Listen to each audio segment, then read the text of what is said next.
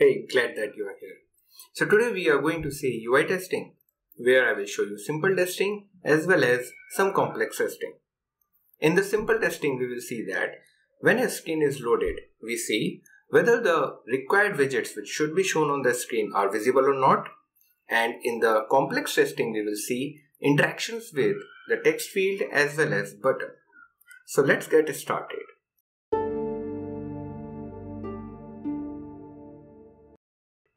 Today we will be going to see that in the login screen, we have a scaffold, a logo, and a login form. So to test these, we will create in the presentation folder, in the journeys folder, and in the login folder.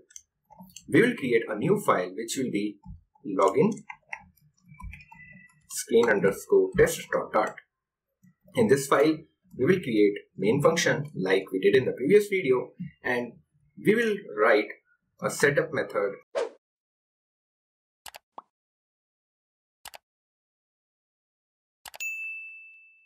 Okay, here we will have a widget that we will pump, and to initialize that widget, we will have multi-block provider, or let's start with material app so that I can explain you what every part of this app actually does. So in material app, you will have home where you will have login screen, because this is your required thing, right? You want to test login screen, so you have to launch it in the material app. Now, to make this login screen work, we will need a multi-block provider as well. Okay, and what all blocks we need? So basically 3 blocks we need: login, loading, and language.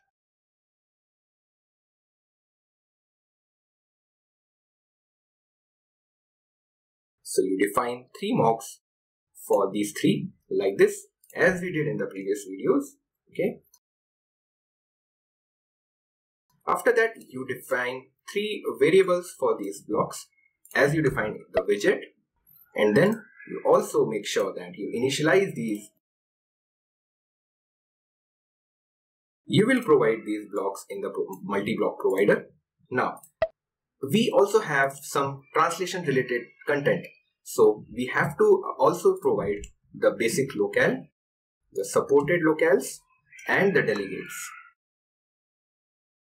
So for that, we will take help from the material app, which we already have, and copy the content as it is from there. In the locale, we will again use the default locale, which is English for us. And we will also mention that we support 2 types of locales. Okay, now after this, we are completely ready to pump this widget. Now, before going there, tear down the blocks which we have declared. After that, write the test widgets, give the description of the test, and this will take in widget tester with async.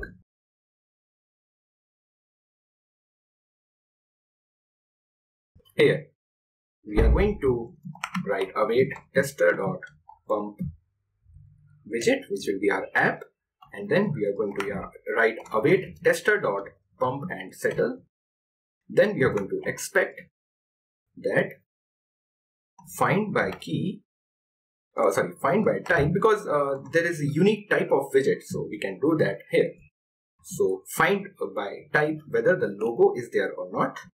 Right here, find this one widget, which means that we are expecting that logo type widget is present in the login screen. You want to expect that login form is also there. Now simply go to your terminal and run this command, and let's see whether it works or not. So there is an error, and there is an error because we have probably missed one of the lines, which is set height was called on null.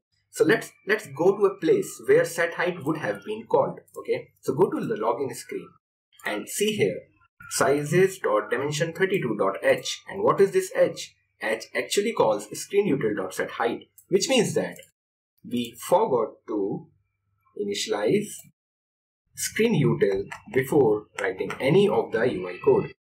Once this is initialized, and now we run it with the file, let's rerun it and let's check it out. Okay, so we are clear with this thing. Now let's move and close everything And now let's move to another screen, which is in the presentation. You can see here presentation, journeys, login, and login form. So now we will be creating something for this login form. And if you don't remember what is there in the login form, you can go and check out the 16th part of this series, which is authentication. There I have shown you in the login form, you have two text fields and a button. So what we are going to do here is create another file. You are going to test the form only. Okay. So here as well, we will need these three mocks. We will import all the dependencies because the dependencies are almost similar to this file. Ones which are not used will be deleted later on. In the main app again, you want to have all these things, okay, and make sure to close this. Now, this is general stuff that we will do, but here instead of login screen, we will have to give the scaffold,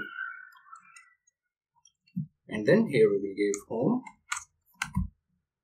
Oh yeah, sorry, body, and then we will give login form. So here instead of putting in login screen, we are injecting, or you can say we are pumping login form. So the first test widget that we will be writing here is, we will try to see whether our error message is displayed or not when the username or password is entered is false. This is our username and password text callback should show error message when sign in API call with username password is. Similarly, here itself, again we will have async tester.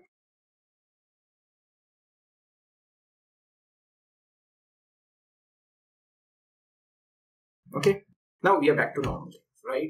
First thing, we can anyway pump this widget like this. Okay, and we will write app here. Fine, we have pumped this widget and then we have written pump. But we want to also mock whenever there is an API call. We want to say that this API call will always fail because we want to simulate a failure scenario. For that, we will write when login qubit mock dot state, then answer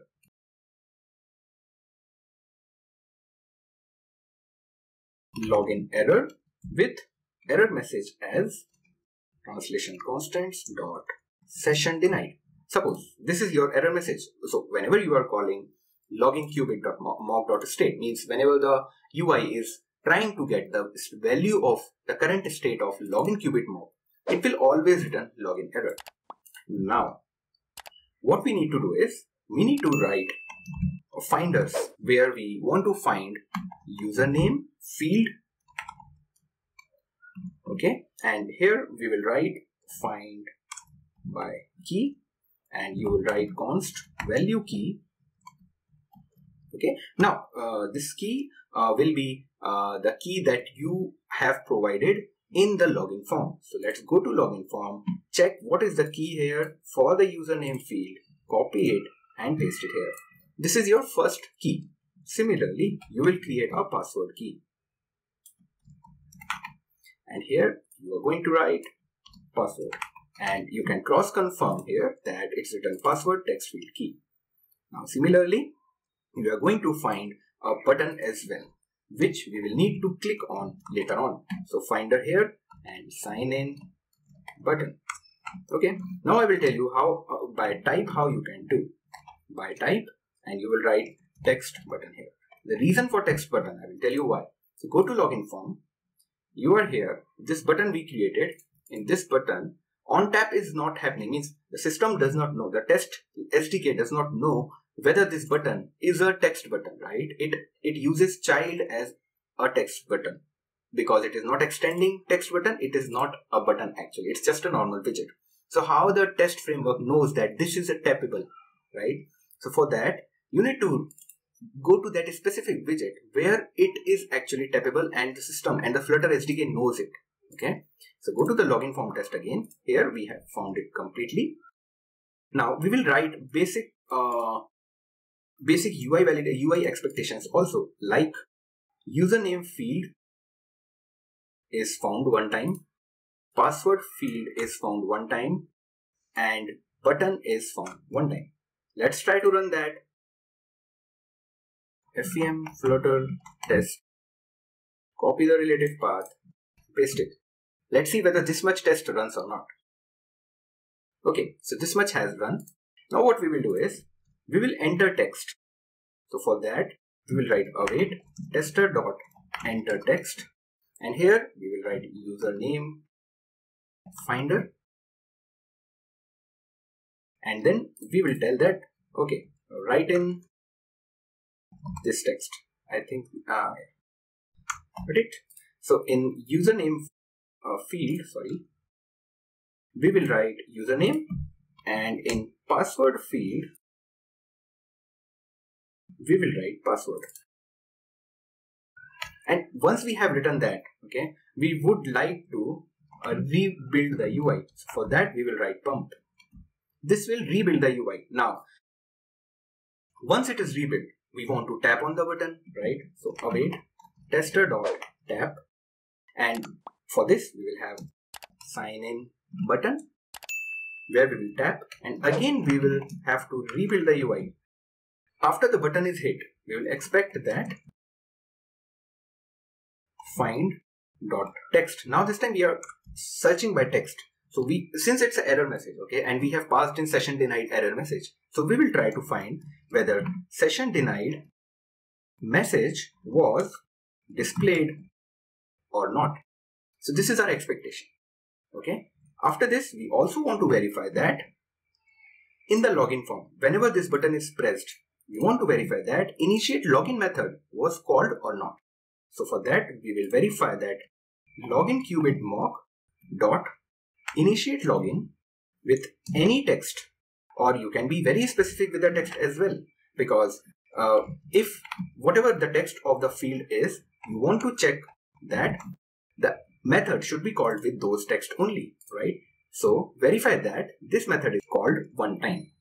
Okay, now let's try to rerun the test. Okay, everything is passed.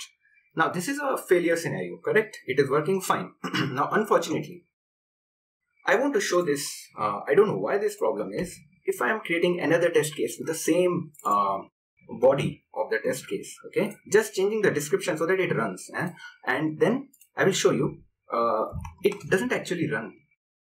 That's very weird. I am not able to find a solution to it, and anyone of you, if someone finds a solution to this problem, please let me know. I have been digging this for 3-4 days now, and because of this video has been delayed by 3-4 days, otherwise it would have been completed before. So first test case is passed, but the second test case fails. This is completely weird. So for just to show you a success scenario, I am going to comment out this whole thing and work on the success scenario. Now, in the success scenario, when login qubit mock dot state is fetched or is referred, we want to have login success state. Okay, this is our when statement. So we are saying compiler that, okay, whenever login qubit mock dot state is referred, please return login success state. Okay, we keep this as it is, we keep this as it is, and this as it is. Only the thing that will change is this time session denied will not be there. So let's try to run this and try to fail this first. Currently it should fail because once it's a success, we don't want error message to be displayed, right? So this will fail, and the failure message is 0 widgets with text session denied were found. That means that our test case will work when we are saying that whenever there is a success, we don't want to see this message. On the contrary part, this will always be written here because on the tap of button, we want to make sure that the initiate login method is called every time. Now, there is one more thing. We are navigating to the screen. If you go to the login form and if you see here in the listener, we are navigating. Now, we are navigating to the home screen. Okay. So how do we simulate or how do we test that our navigation is working fine? So for that, we need another mock. This time it will be Navigator observer mock, which extends mock and implements Navigator observer. Okay, so this is a mock for Navigator observer. Try to declare this variable here. say it observer. We want to also initialize this observer. Right? Now, where do we pass this observer? So basically in material app, we have this legacy that we give Navigator observers. And here our first and only observer will be